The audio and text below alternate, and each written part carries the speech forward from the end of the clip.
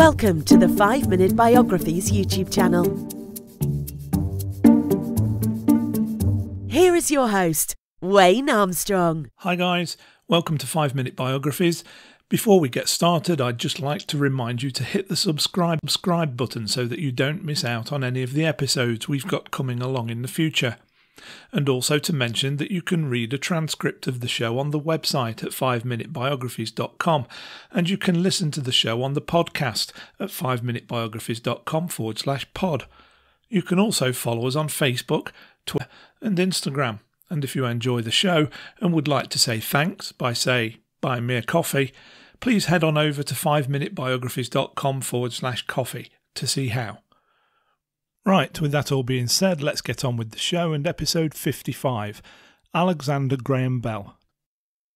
Alexander Graham Bell was born in the family home on South Charlotte Street in Edinburgh, Scotland on the 3rd of March 1847.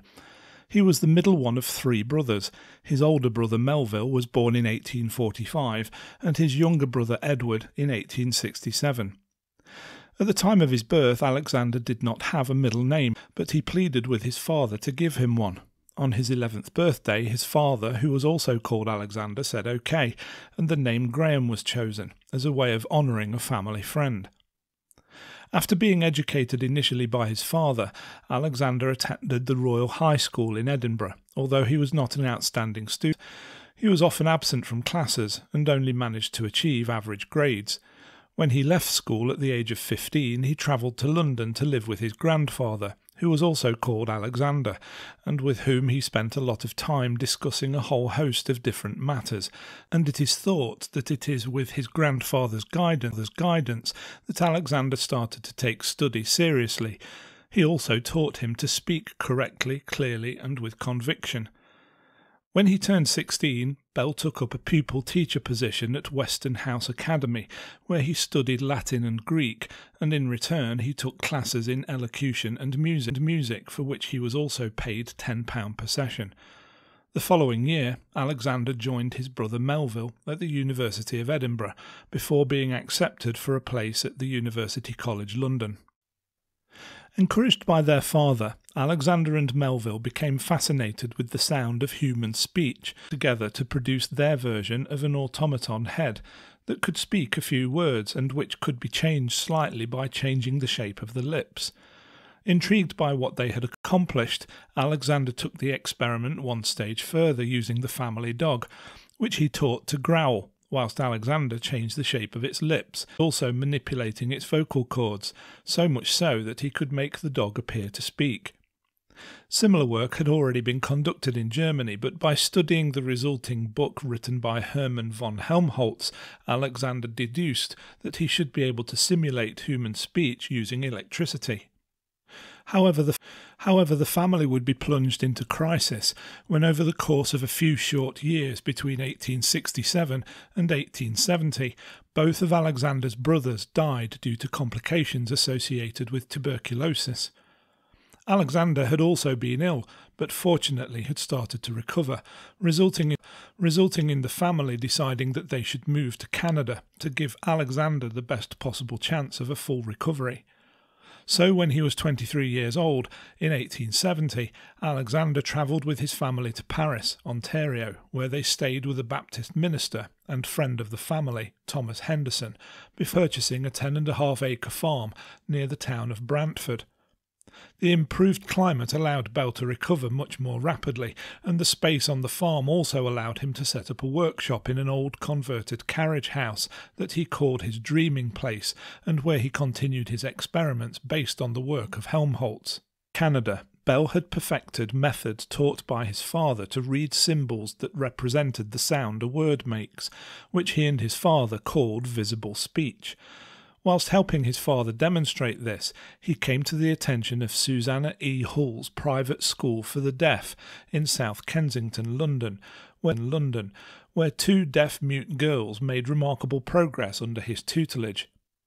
After the move to Canada, he continued working with the deaf and was invited by Sarah Fuller, the principal of the Boston School of Deaf Mutes, now called the Horace Mann School for the Deaf, to introduce the idea of visible speech. The programme was so successful that it led to him also teaching the method in Hartford, Connecticut and Northampton, Massachusetts.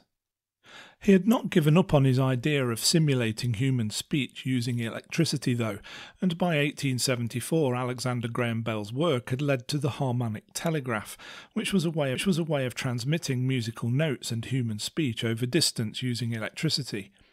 He knew that the work could lead to something revolutionary, so to concentrate on his experiments, he gave up most of his lucrative work with patients.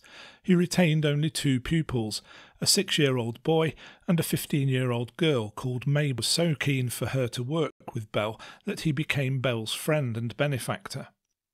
As Alexander and Mabel got to know each other, their relationship blossomed, and although there was a 10-year age gap between the pair, they fell in love and were married on the 11th of July 1877. They went on to have 4 children together, 2 girls, Elsie and Marion, and 2 boys who unfortunately died in infancy.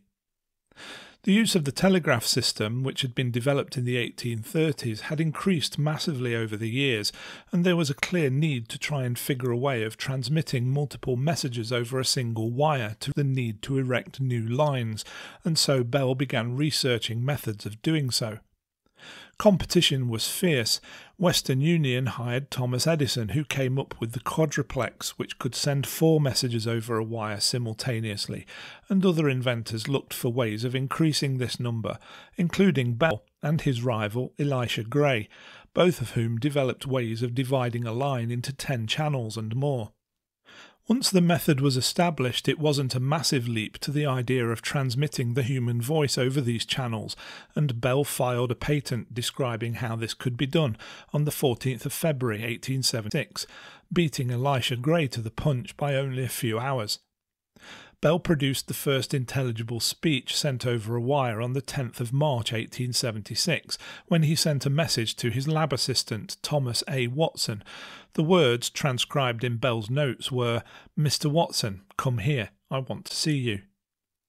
After more work refining the equipment, Bell demonstrated his invention, the telephone, to judges at the Philadelphia Centennial Exhibition, and by July 1877 the Bell Telephone Company had been founded with the aim of commercializing the telephone.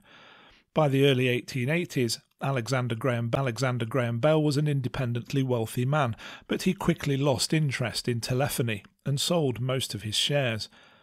Some of the money he had accumulated, including that which was awarded as prize money by the French government when he was awarded the Volta Prize for achievement in electrical science, was used by Bell to set up Volta Laboratory, which was devoted to studies on deafness.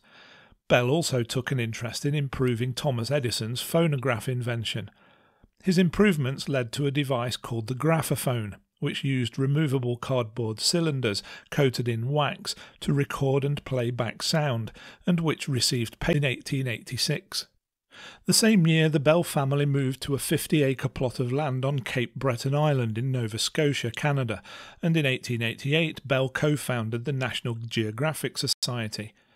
By the 1890s he had completely shifted his focus, concentrating on heavier-than-air flight, experimenting with different wing and propeller blade shapes. His work, which continued even after the Wright brothers succeeded with their attempts at heavier-than-air flight, contributed significantly to the career of aviation pioneer Glenn A. Curtiss. Alexander Graham Bell died on the 2nd of August 1922 at his Cape Breton home at the age of 75 due to complications arising from diabetes. He was buried at the top of Bain Brer Mountain on the estate overlooking Bradore Lake. We hope you enjoyed that episode of 5-Minute Biographies. If you did, please hit the thumbs up and don't forget to subscribe for plenty more videos to come.